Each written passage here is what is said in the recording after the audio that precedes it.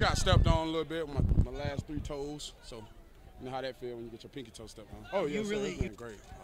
Starting off great camp, but it's just something from this year, last year. Even though I was hurt, I was still having a tough time trying to learn the 3-4. But this year, just so easy, more understand, and it's one thing to do, play attack. Oh yeah, it feels good to put the pads on and see where everybody at. You know, first day of pads, it's kind of rusty because you haven't had pads on since we played Jack. So it was kind of rusty, but we got out there. Defense to kind of start off slow, but we picked up and had a great practice.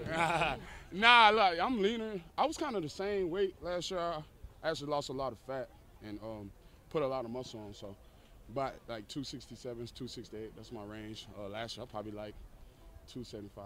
But it's better weight. Better weight. Yeah, way better weight. What did you play your last year at Clemson?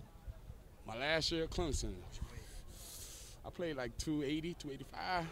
That was my go-to in college. Yeah. I just really got back to it, started this off-season, so because I didn't play on that side. I played the DN, but I felt a lot comfortable doing it, so I had to try it out today, and I actually tried it out yesterday in team, so like, yeah, I feel like I got the spin move back. But other than that, yeah, it's just basically me working on this off-season, working on my pass rush, and more to my game just possible. Yes, sir. I'm taking this as my first training camp, because literally when the team was out here practicing, I was in there rehabbing.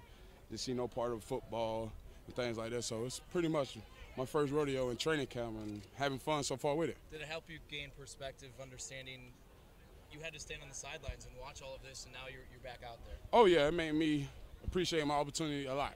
You know, out there, you couldn't go out there with your brothers. They out here grinding every day.